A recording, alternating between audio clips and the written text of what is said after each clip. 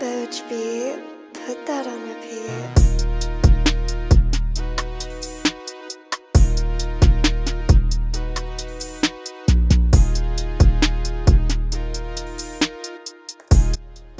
So, I managed to get my hands on legendary Deathstroke. Now, you might be asking me, Mirza, how did you get legendary Deathstroke?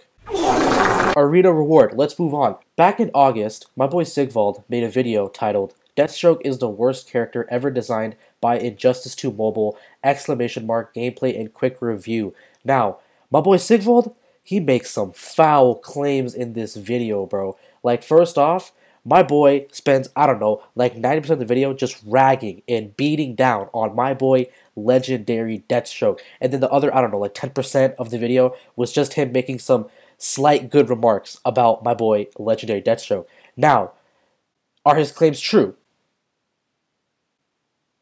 Yes. The audio got distorted there. I meant to say no. I'm not going to read all this shit. This shit looks like an essay. Now, in this video, I'll be making a counter argument against this foul video right here. To show you just how good legendary Deathstroke is, let's just hop into some arena matches, okay? Now, just for the sake of the video, I'll just be rocking this setup. It's pretty good just to showcase a character because you have less power cost and then the opponent has like, I don't know, they have to spend like 10 bars on their special one, so it kind of helps. Alright boys, so one of the claims that Sigvald really hammered in was that this man's gameplay mechanics are bad. I'm just gonna start by asking, what the fuck am I playing? Boy, that is terrible. And the swipe attack itself is going to be so awkward that sometimes you randomly do an infinite combo or sometimes you literally get interrupted in the middle of everything that you're doing and you're wondering what you did wrong. It's so awkward and it messes up your gameplay. Like, you don't even know the sequence, at what point in the sequence of basic attacks you're at that point. Let's just see how good these gameplay mechanics are, bro. So guys, check it out. These gameplay mechanics are really good. So right here,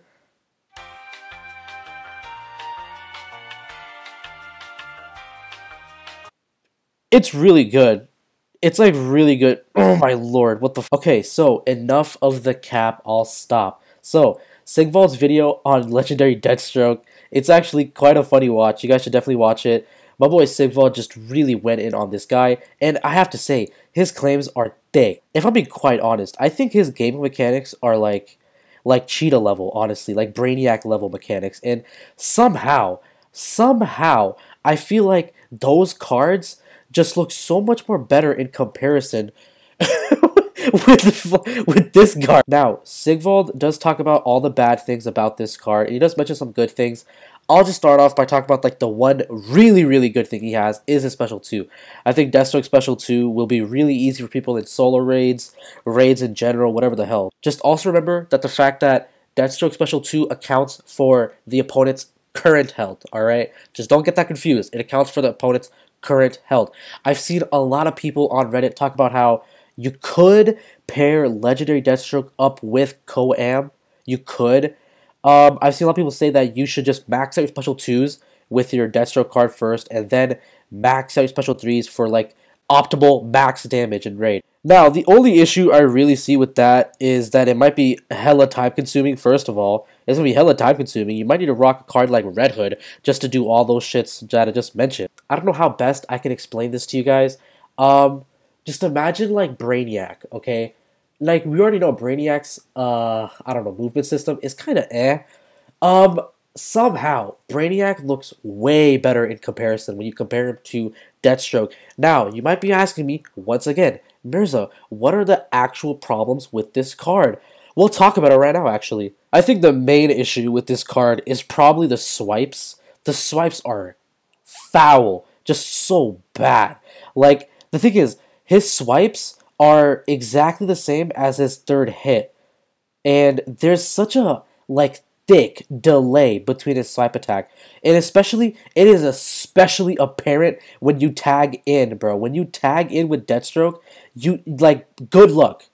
When you tag in with Deathstroke, my boy, good luck with landing anything after that tag in first attack. I feel like this character was just ripped. Just like literally ripped from Injustice 1 Mobile. They did barely any optimization for Deathstroke as a card in Injustice 2 Mobile. Keep in mind, this is our first first ever Deathstroke card in this game.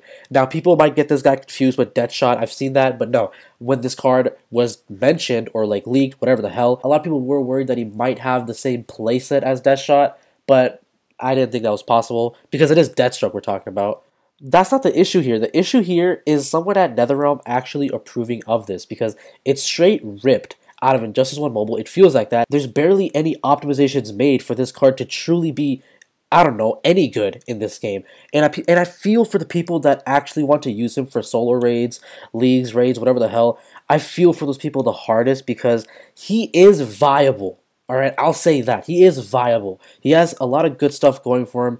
But man, having a garbage playset really brings down the character. It truly just brings down the character a lot. Just hear me out for a second. Humor me. Imagine if Koam had a playset like Legendary Deathstroke.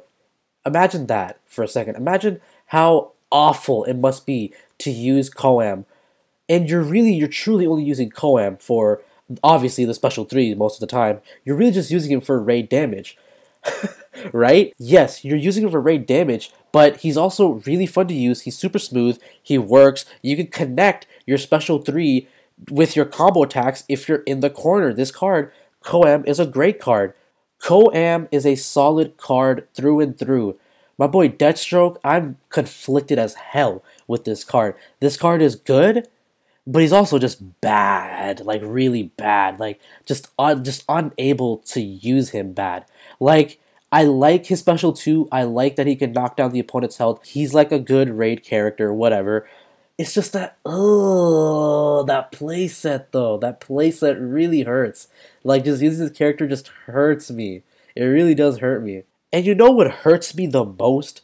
Is that I was looking forward to this card, which actually really hurts me the most because I love Deathstroke. I love him. And I'm not even done yet. His swipe backs and his swipe shits are just so bad. Like, look, let me just show you guys how his tag and attacks work, okay? We're going to connect a tag and attack right here. So just watch this. What is that delay? That delay is disgusting. Now, you might be like, oh, Mirza, but you actually landed it. Bro, there's going to be some situations where you're not going to land that at all because the opponent can just activate the special 3 or they can just straight up block your string, which is so bad. Oh, my lord. I mean, I think, hands down, I think Deathstroke has to have one of the worst playsets in this entire game, which I didn't even think it would ever be possible for a legendary card to ever be as bad of a playset as Brainiac, for example. So, is it safe to say that this is like the best legendary card to ever come out? No, not at all. He's not a revolutionary like legendary card. Look at that. Y'all saw that? Y'all saw that? I know y'all saw that. I was in a combo string. I was in a literal combo string. What the hell is this character? I know I've said this, but it truly boggles my mind how this character, like, literally went through testing and optimization, alright? Like, I don't know if you guys know this, but developers actually have to work on a character or characters to get out for the next update, right? Y'all know this, right? Like, developers have to actually add the character into the game, add the costume design, animate the character, implement, like, the playset, all that stuff, right? I can't believe that someone was working on this card and actually went through the process, the really hard process for a lot of people, planned out the passives, implemented the specials, all that stuff, right? I can't believe they did all of that.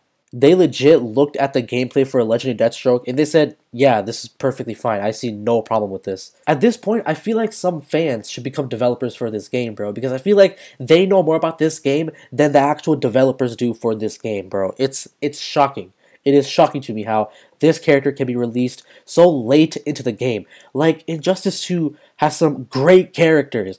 The fact that they missed so hard with this, and I never even got to mention the fact that this guy is a legendary character, which we practically get every fucking update. Yeah, so just add the fact that he's a legendary character. That's just the cherry on top, honestly. The cherry on top is that he's a legendary character. Now, you would think, being a legendary card, he would have just like a higher esteemed profile, right? And obviously, you know, there are some legendary cards who have some garbage playsets, but damn, no one liked Deathstroke, though. No one truly liked Deathstroke.